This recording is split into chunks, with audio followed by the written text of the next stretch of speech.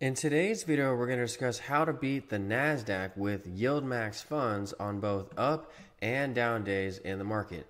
Yieldmax funds help us earn over $300,000 per year in dividends and live the FIRE lifestyle, which means financially independent, retire early. If you need help doing the same, email me for my e-guides at aikentod48@gmail.com. We're also up 27% for the year with Yieldmax funds. Many people say this can't be done because they erode and go sideways to down, quote unquote, but I'm not seeing that erosion in my account. We're up 27.86%. The S&P is up 18, the Nasdaq's up 22, the Dow's up 8, and the Russell's up 9. So even though the Russell's starting to catch up in performance to the rest of the indexes, we're still beating all of the indexes on a year-to-date basis. And if you look above, we're down 9,000 today. But if you look at this percentage, we're down 0.82. So if you look above, the S&P was down 1.39 and the Nasdaq was down 2.77. So we beat both of those indexes, which is what my main goal is here at this channel. And the Dow Jones was in the green today. That just proves that we're seeing this sector rotation away from tech. I've been pounding the table saying we need to buy small caps and other sectors in the S&P that are not tech related, like staples, industrials, financials, etc. So those were up today while the Nasdaq was down, making it look like the market was down, but really other sectors were up, helping us outperform in the process. So the first reason why we outperformed today was because of Cornerstone. Cornerstone was actually up today. It was up 0.39%.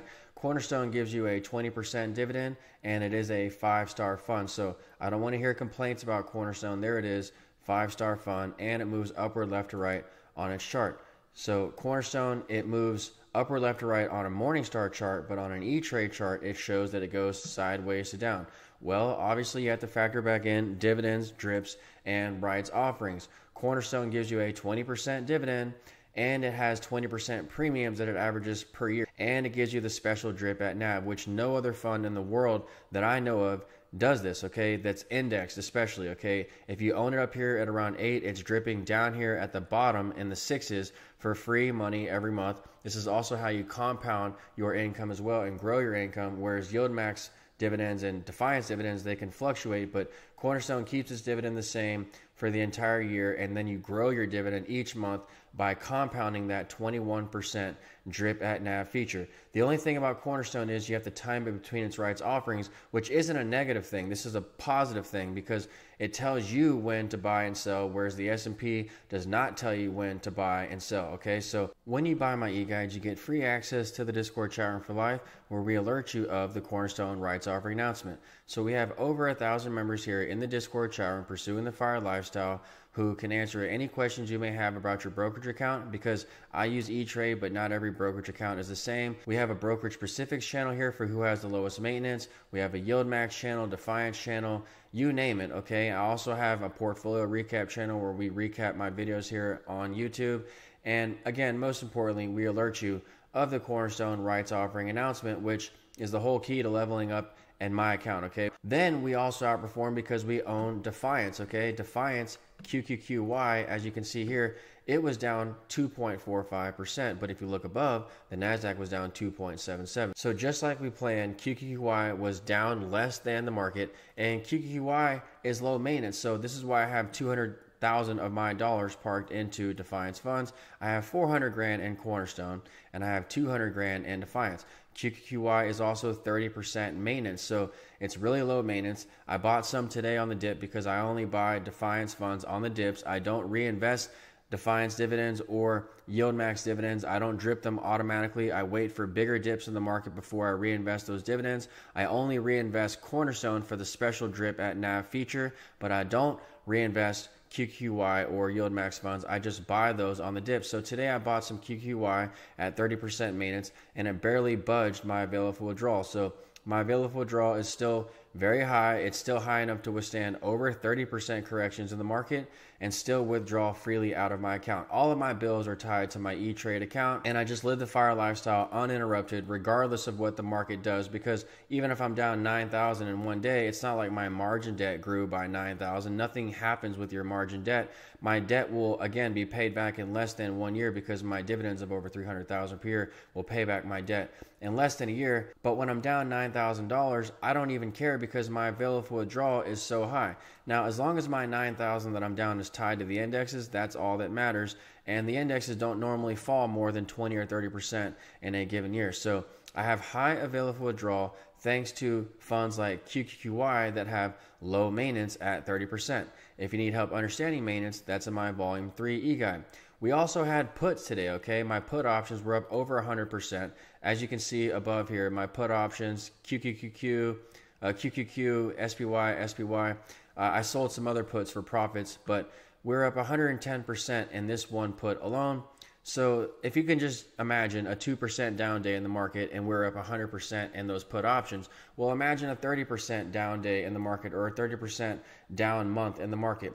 We would be up over 1,000% in those puts. And if you do the math with the amount of money that we have in those puts, which is only a couple of $100 total in my put positions, we'd make over $1 million in the event of a 30% correction in the market. So I'm ready for a correction if we go lower in the market.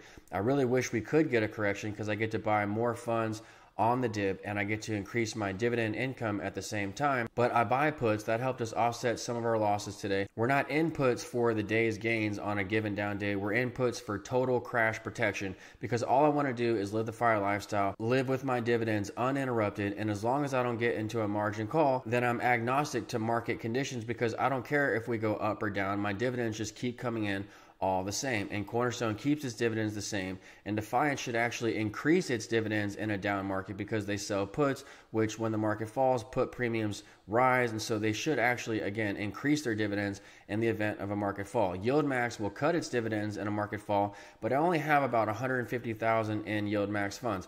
Again, most of my money is in Cornerstone and Defiance, so my income should actually grow in the event of a market crash. So I keep these put options on at all times to help me get more outperformance on a given down day. If you need help insuring your portfolio like I do with put options, that's in my volume 5 e-guide. And just in case you're wondering how I sell these options to lower my margin and reduce my risk, that's in my volume 6 e-guide. I closed some options out for a gain today. We made about $600 in the options that we closed out today. We closed out our FAS options, our financial options, and we closed out our nail options. We just sell time when it comes to these put options. And again, that's in my volume 6 e-guide if you need help selling puts. They help me lower my margin and lower my risk because they help me lower my cost position.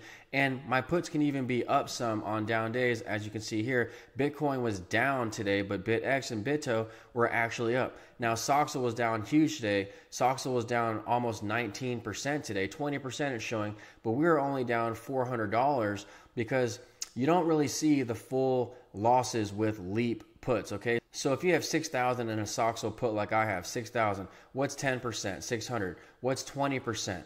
1,200. So we were down only $400 today in this Soxal put. And that's again thanks to the nature of Leap option puts. They move down less than the market on down days because they're so far out to expiration that they actually move less than the underlyings move on a given day. So that's also how we outperform today. It's with these sold put options. And then lastly, we have staples, okay? General Mills, I bought the entire staples sector because staples were on fire today. General Mills was up 3, you name it, okay? General Mills, Hormel, if you like chili, okay? That was up 2.5%. Johnson & Johnson, okay? Blue chip names that have huge dividends. Look at these charts. They're all still really cheap on their charts. Huge dividends. Johnson & Johnson, 3.5%. We own all the staples names, once again, because they give us good dividends and they give us some upward left to right movement on our charts, which helps offset the decay that you see from Yieldmax. And Yieldmax is largely tech related. So when tech has a big down day, these sectors actually help the portfolio gain performance back and shelter us from unwanted volatility from Yieldmax funds. So again, you should just check out all the consumer staples names. They're all up huge today. Okay, I can't even name them because I have about 50 grand in the staples names. I have about 100 grand in stocks themselves in my margin debt, but I have about 50 grand in staples names.